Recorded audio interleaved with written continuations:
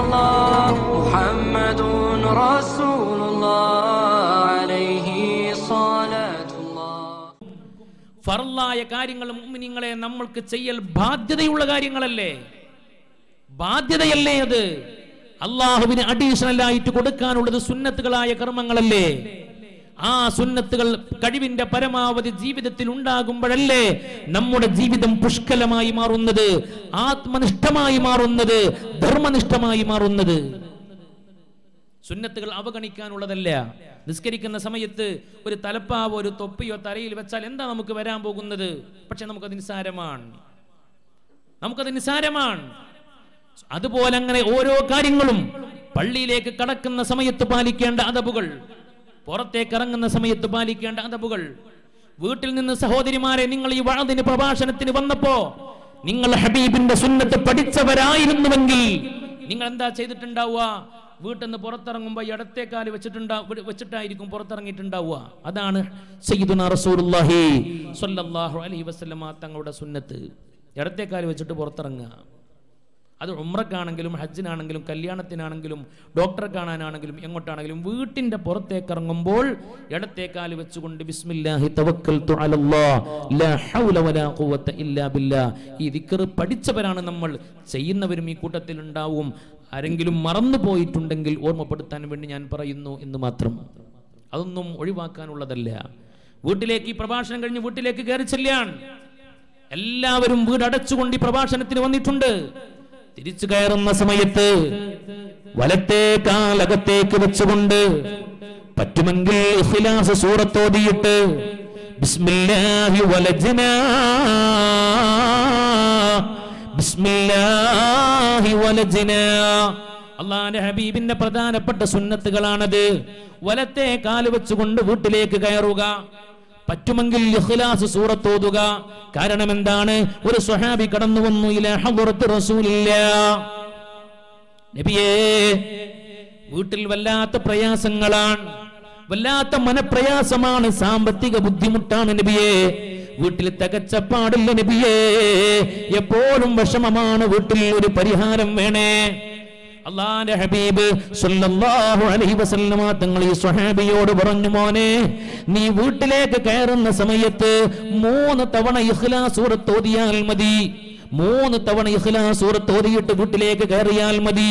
വീട്ടിൽ ദാരിദ്ര്യം ഉണ്ടാവില്ല, വീട്ടിൽ മനപ്രയാസം ഉണ്ടാവില്ല, സാമ്പത്തികമായ ബുദ്ധിമുട്ട് അനുഭവപ്പെടുകയില്ലെന്ന് പറഞ്ഞു. ഈ സ്വഹാബി സന്തോഷത്തോടെ തിരിച്ചുപോയി. അന്നു മുതൽ ഈ സുന്നത്ത് പാലിക്കാൻ തുടങ്ങി. ആഴ്ചകൾ കഴിഞ്ഞിട്ട് ഈ സ്വഹാബി സയ്യിദുനാ റസൂലുള്ളാഹി സ്വല്ലല്ലാഹു അലൈഹി വസല്ലമ തങ്ങളെ കാണാൻ വന്നു. സലാം പറഞ്ഞു. ഹബീബ് ചോദിച്ചു, എങ്ങനെയുണ്ട്, എന്തൊക്കെയാ വർത്തമാനം? സ്വഹാബി പറഞ്ഞു, നബിയെ അത്ഭുതകരമായ അമല നിങ്ങൾ എനിക്ക് തന്നത്. കേട്ടപ്പോ നിസാരാന്നൊക്കെ തോന്നി, പക്ഷേ ചെയ്തു നോക്കിയപ്പോൾ അത്ഭുതമാണ് കാണാൻ കഴിഞ്ഞത്. ഇഖ്ലാസ് സൂറത്ത് ഞാൻ ഓതിയിട്ട് വീട്ടിലേക്ക് കയറാൻ തുടങ്ങിയപ്പോ, അതെന്റെ വീട്ടിൽ ശീലമായി മാറിയപ്പോ എന്റെ വീട്ടിൽ പ്രയാസമില്ല നബിയേ, എന്റെ വീട്ടിൽ പ്രതിസന്ധികളില്ല നബിയേ, സാമ്പത്തിക ടൈറ്റില്ല നബിയേ. പറ്റോ? നല്ലതാണ്, അത് ശീലമാക്കുന്നത് നല്ലതാണ്. പിന്നെ ബിസ്മില്ലാഹി വലജ്നാ, അള്ളാഹുവിന്റെ നാമത്തിൽ ഞങ്ങൾ ഇതാ പ്രവേശിക്കുന്നു. ആരാണ് ഈ ഞങ്ങൾ? ഒറ്റക്കാണെങ്കിലും അങ്ങനെ തന്നെ പറയേണ്ടത്. ബിസ്മില്ലാഹി വലജ്നാ, നമ്മുടെ കൂടെ അള്ളാഹുവിന്റെ മലായികത്തുണ്ട്, ഏറ്റവും ചുരുങ്ങിയത് റഖീബും അതീദുമുണ്ട്. ബിസ്മില്ലാഹി വലജ്നാ, അള്ളാഹുവിന്റെ നാമം ഉച്ചരിച്ചുകൊണ്ട് ഞങ്ങൾ ഇതാ വീട്ടിലേക്ക് കയറുന്നു. എന്തിനാത് ചൊല്ലുന്നത്? നമ്മൾ പലപ്പോഴും പുറത്തിറങ്ങി സഞ്ചരിച്ച് വീട്ടിലേക്ക് മടങ്ങി വരുമ്പോൾ ഒരുപാട് പിശാചുക്കൾ നമ്മുടെ കൂടെ വീട്ടിലേക്ക് കടന്നു വരുമെന്ന്, നമ്മെ ഫോളോ ചെയ്യുമെന്ന് മുഹമ്മദ് മുസ്തഫ. ഈ പിശാചുക്കളെ വീട്ടിൻ്റെ അടുത്തെത്തിക്കഴിഞ്ഞാൽ, കവാടത്തിലെത്തിക്കഴിഞ്ഞാൽ ആട്ടിയോടിക്കണം.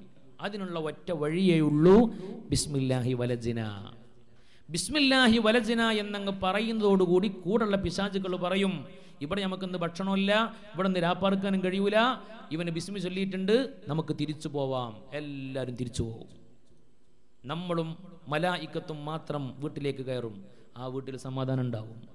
പലപ്പോഴും കണ്ടിട്ടില്ലേ നിങ്ങൾ, അങ്ങാടി പോയിട്ട് തിരിച്ചു വന്ന് പോകുന്ന സമയത്ത് നല്ല സ്വഭാവത്തിലാണ് പോയത്, തിരിച്ചു വന്നപ്പോൾ ആളെ സ്വഭാവം മാറിയിട്ടുണ്ട്. കൂടെ പിശാചുക്കൾ ഫോളോ ചെയ്യുമെന്ന് മുഹമ്മദ് മുസ്തഫ. അതിനെ പ്രതിരോധിക്കാനുള്ള വഴിയാണ് ബിസ്മില്ലാഹി വലജ്നാ. അല്ലാഹു ആ സുന്നത്ത് പാലിക്കാൻ തൗഫീഖ് തരട്ടെ. ഞാൻ വളരെ ചെറിയ എൻ്റെ മനസ്സിലേക്ക് ഓടി വന്ന ചില സുന്നത്തുകൾ മാത്രം പറഞ്ഞു എന്ന് മാത്രം. ഇങ്ങനെ സുന്നത്തായ എന്തെല്ലാം കാര്യങ്ങളുണ്ടോ, രാവിലെ എഴുന്നേറ്റത് മുതൽ രാത്രി ഉറങ്ങുന്നതിന് ഇടയിൽ നമ്മൾ പാലിക്കേണ്ട സുന്നത്തുകൾ ആയിരക്കണക്കിന് സുന്നത്തുകൾ ഉണ്ടാകും. ആയിരക്കണക്കിന് സുന്നത്തുകൾ. ഒന്ന് ടോയ്ലറ്റിൽ പോയി വരുമ്പോഴേക്കും ഒന്ന് എണ്ണി നോക്കിയാൽ, ജസ്റ്റ് ഒന്ന് മലമൂത്ര വിസർജനത്തിന് ടോയ്ലറ്റിൽ കയറി പുറത്തിറങ്ങി വരുമ്പോഴേക്കിന് 60 ചില്ലാനം സുന്നത്തിൻ്റെ കൂലി വാങ്ങാൻ കഴിയും. നമ്മൾ പഠിച്ചാൽ 60 ചില്ലാനം സുന്നത്തുകളുടെ കൂലി വാങ്ങാൻ കഴിയും. ജസ്റ്റ് ഒന്ന് മലമൂത്ര വിസർജനം കഴിഞ്ഞിട്ട് തിരിച്ചു വരുമ്പോഴേക്കിന്. അങ്ങനെ സുന്നത്തുകൾ ലളിതമായ ഒരുപാട്, എന്നാൽ വലിയ വലിയ മഹത്വമുള്ള, അല്ലേ? അങ്ങാടിയിൽ പ്രവേശിക്കുന്ന സമയത്ത് ഹബീബായ നബി തങ്ങൾ പറഞ്ഞ ഒരു ദിക്റില്ലേ, കേട്ടാൽ നിസാരമാ. ഹബീബ് അതിന്റെ ഫലം പറഞ്ഞതെന്താ? സുബ്ഹാനല്ലാഹ്, ലാ ഇലാഹ ഇല്ലല്ലാഹു വഹ്ദഹു ലാ ശരീക ലഹു, ലഹുൽ മുൽക്കു വലഹുൽ ഹംദു, ലഹുൽ മുൽക്കു വലഹുൽ ഹംദു വഹുവ ഹയ്യുൻ ലാ യമൂത് ബിയദിഹിൽ ഖൈറു വഹുവ അലാ കുല്ലി ഷൈഇൻ ഖദീർ എന്ന് ഒരാൾ അങ്ങാടിയിൽ എത്തുന്ന സമയത്ത് ചൊല്ലിക്കഴിഞ്ഞാൽ 10 ലക്ഷം നന്മകൾ അല്ലാഹു അവന് രേഖപ്പെടുത്തുമെന്ന് മുഹമ്മദ് മുസ്തഫ. 10 ലക്ഷം പാപങ്ങൾ, സയ്യിഅത്തുകൾ അല്ലാഹു പുറത്തു കൊടുക്കുമെന്ന് മുഹമ്മദ് മുസ്തഫ. എന്തേ നമ്മൾ ചൊല്ലിയത്? ഒരു ചെറിയ ഒരു ദിക്ർ, നമ്മുടെ കണ്ണിൽ ഒരു നിസ്സാരമായ ദിക്ർ. പക്ഷേ അള്ളാഹുവിൻ്റെ അടുക്കൽ അത് വലിയ ദിക്റാ. പഠിക്കാൻ പ്രയാസമുണ്ടോ? ചൊല്ലാൻ പ്രയാസമുണ്ടോ? സാമ്പത്തിക ചെലവുണ്ടോ? എന്തെങ്കിലും ബുദ്ധിമുട്ടുണ്ടോ? ഒന്നുമില്ല. പക്ഷേ ശ്രദ്ധ വേണം, അതിന് ഈമാൻ വേണം, താല്പര്യം വേണം. അള്ളാഹു തൗഫീഖ് തരട്ടെ. അങ്ങനെ ഓരോ സുന്നത്തുകളും നമ്മൾ ഓരോ ദിവസവും 5 നേരം നിസ്കരിക്കുമ്പോൾ മിക്കവാറും നമ്മൾ 5 നേരം വുളു ചെയ്യും. ചില ആളുകൾ ദായിമുൽ വുളു ആയ ആളുകൾ ഉണ്ടാകും. എന്നാലും മിക്കവാറും ആളുകൾ ഓരോ ഫർദ് നിസ്കാരത്തിനും വുളു എടുക്കുന്നവരല്ലേ? വുളു എടുത്തതിന് ശേഷം നടത്തേണ്ട ദുആ ആർക്കാ അറിഞ്ഞുകൂടാത്തത്? ഇനി പള്ളിയിലാണെങ്കിൽ പ്രത്യേകമായ ബോർഡ് വെച്ചിരിക്കുകയാണ്, വുളുവിന് ശേഷമുള്ള പ്രാർത്ഥന എന്ന് പറഞ്ഞിട്ട് അതിൻ്റെ പ്രതിഫലവും താഴെ എഴുതി വെച്ചിട്ടുണ്ട്. എന്നിട്ട് നമ്മളൊന്ന് ചിന്തിക്കുക, ഈ വുളു എടുത്ത് കഴിഞ്ഞിട്ട് നമ്മുടെ പള്ളിയിലേക്ക് ജുമുഅക്കും ജമാഅത്തിനും വരുന്ന ആളുകളിൽ എത്ര ആളുകൾ ആ ദുആ കൃത്യമായി അദബുകൾ പാലിച്ച് ചൊല്ലാറുണ്ട്? ഉണ്ടാകും വളരെ തുച്ഛം വരുന്ന ആളുകൾ മാത്രം, വിരലിലെണ്ണാവുന്ന ആളുകൾ മാത്രം. മറ്റുള്ളവരെല്ലാം ആ സുന്നത്തിനെ അവഗണിക്കുകയാണ്. എന്താണ് അതിൻ്റെ കൂലി പറഞ്ഞത്? ഒരാള് വുളു ചെയ്തതിന് ശേഷം 2 കരങ്ങളും 2 കണ്ണുകളും ആകാശത്തേക്ക് ഉയർത്തി, അശ്ഹദു അൻ ലാ ഇലാഹ ഇല്ലല്ലാഹു വഹ്ദഹു ലാ ശരീക ലഹു വഅശ്ഹദു അന്ന മുഹമ്മദൻ അബ്ദുഹു വറസൂലുഹു അല്ലാഹുമ്മ ഇജ്അൽനി മിനത് തവ്വാബീൻ വജ്അൽനി മിനൽ മുത്തത്വഹിരീൻ വജ്അൽനി മിൻ ഇബാദികസ് സാലിഹീൻ سبحانك اللهم وبحمدك أشهد أن لا إله إلا أنت أستغفرك وأتوب إليك എന്നൊരു മനുഷ്യന് പതിവായിട്ടങ്ങ് ചൊല്ലിയാൽ സ്വർഗത്തിന്റെ 8 കവാടത്തിലെ ഏത് കവാടത്തിലൂടെ വേണമെങ്കിലും ആ മനുഷ്യന് സ്വർഗത്തിൽ കടക്കാമെന്ന് മുഹമ്മദ് മുസ്തഫ. നിസാരമായ, നമ്മുടെ കണ്ണിൽ ലളിതമായ ഒരു ദിക്ർ. എന്താ അതിന്റെ ഫലം?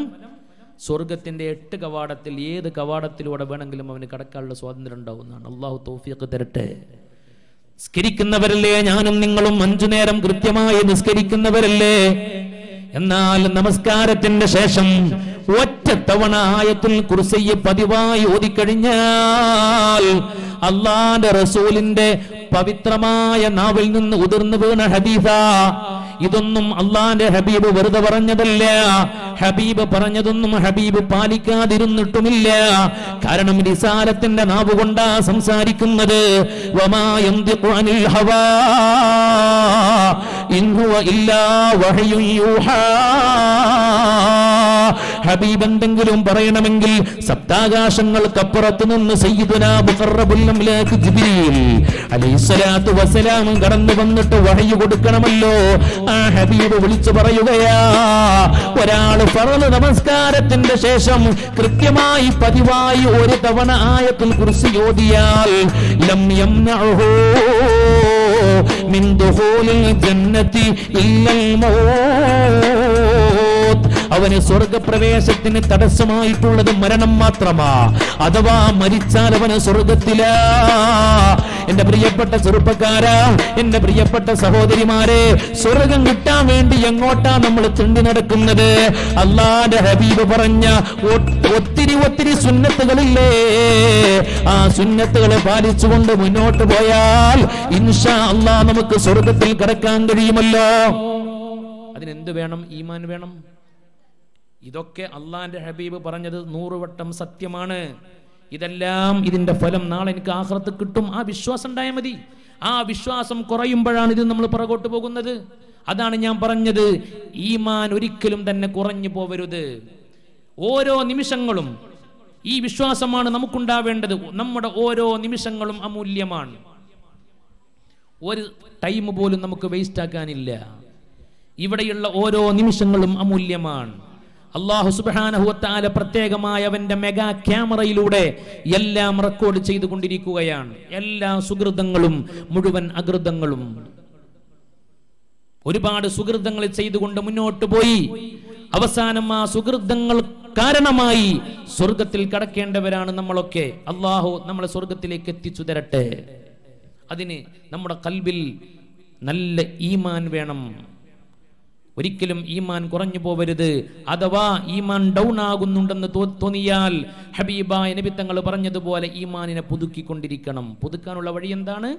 ജദ്ദിദു ഈമാനകും വനവ്വിറു ഖുലൂബകും ബിഖൗലി ലാ ഇലാഹ ഇല്ലല്ലാഹ്.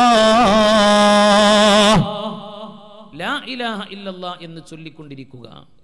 അത് ചൊല്ലിയാൽ ഓട്ടോമാറ്റിക്കലി ഇങ്ങനെ റീചാർജ് ആയിക്കോളും. അത് പതിവുണ്ടെങ്കിൽ ഇൻഷാ അല്ലാഹ് നമുക്ക് മരിക്കണ സമയത്ത് കലിമ ചൊല്ലി മരിക്കാനും കഴിയും. നമ്മുടെ ആലിമീങ്ങൾ മരിച്ചതുപോലെ, നമ്മുടെ മഹാന്മാരായ നമ്മുടെ പൂർവ്വപിതാക്കൾ സുന്നത്തു ജമാഅത്തിന്റെ ഉലമാ ലോകത്തോട് വിട പറഞ്ഞതുപോലെ അത്ഭുതം കാണിച്ചുകൊണ്ട് ലാ ഇലാഹ ഇല്ലല്ലാഹ് എന്ന് ഉറക്കെ പറഞ്ഞുകൊണ്ട് മരിക്കാൻ നമുക്ക് കഴിയും. അല്ലാഹു നമ്മുടെ ഈമാനിനെ സംരക്ഷിക്കുമാറാവട്ടെ. لا إله إلا الله محمد رسول